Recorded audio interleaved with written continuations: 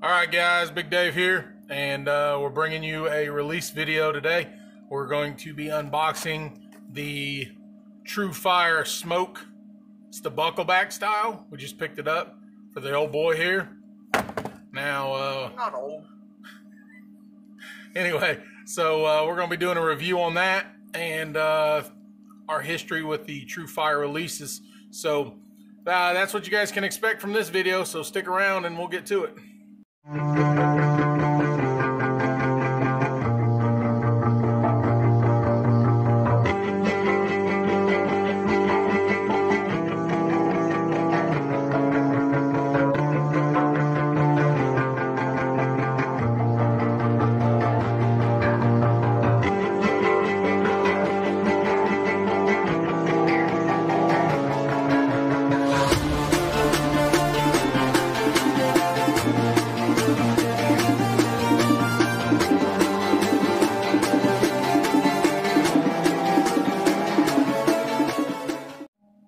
All right, so this was a TruFire when they first came out a long time ago. I don't even remember the name of this TruFire. It was the first one. Now, when you would click on that one, you would lock it closed on the D-loop, and that's how that one worked. This is a, we try to knock off mossy oak one and trash, junk. But this is the TruFire Hurricane. I feel like this is the first one that TruFire actually came out with that actually worked really well. Still got the traditional quick release here. It has the quick adjustment. You could adjust it and all that stuff. Now, just to what they just came out with was the Smoke. Now, this is the Smoke. It's got a set screw on the side.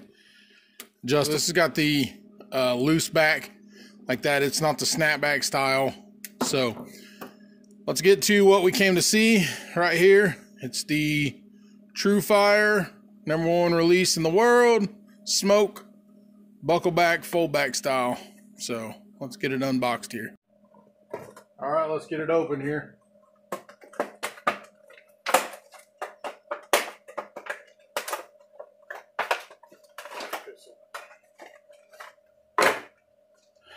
All right, it says quick and easy trigger travel, diameter size, auto closing, wear resistant coated jaws, 5/8 inch with locking set down screw. So, as you can tell, there's not much difference in the original Smoke and the Smoke buckleback. To adjust it, all you do is spin it to whatever length you want. There's an Allen set screw right here, and then you set it right there. I'm not 100% fond of that, because when I wear thicker gloves and stuff like that, sometimes it adjusts where it is on my wrist, and I don't like to have to undo a set screw. That's what I kind of liked about this Hurricane. The Hurricane one, you just twisted it and it stayed there. Again, just put your thumb in, thumb towards the release. Pull it up, cinch it tight. Voila, it's on there. The buckle back is just kind of a D-ring. It's just off tension. It's kind of hard to get used to using it to get it to work. What I recommend is you take your thumb, put it right where it connects, and fold it back like that. If you just try it like this, all it does is twist the collar around your wrist. So put your thumb, D-loop, push in, and pull down at the same time. It's the only way I could get it to work. Other than that,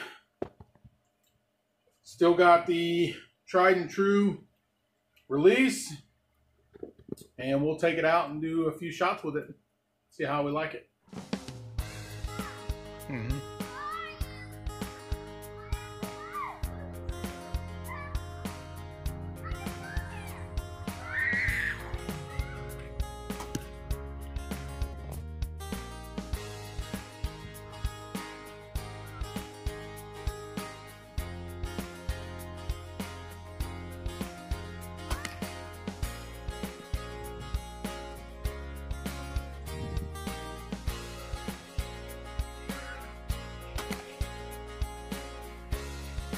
All right, there you guys have it.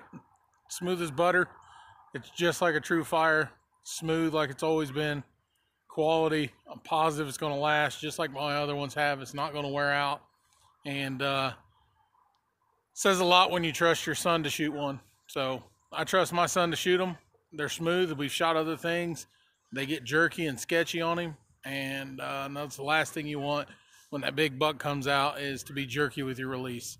So if you don't shoot a TruFire, shame on you. And check out their buckle back if that's something you guys would like. Hit that thumbs up. Check at you next time.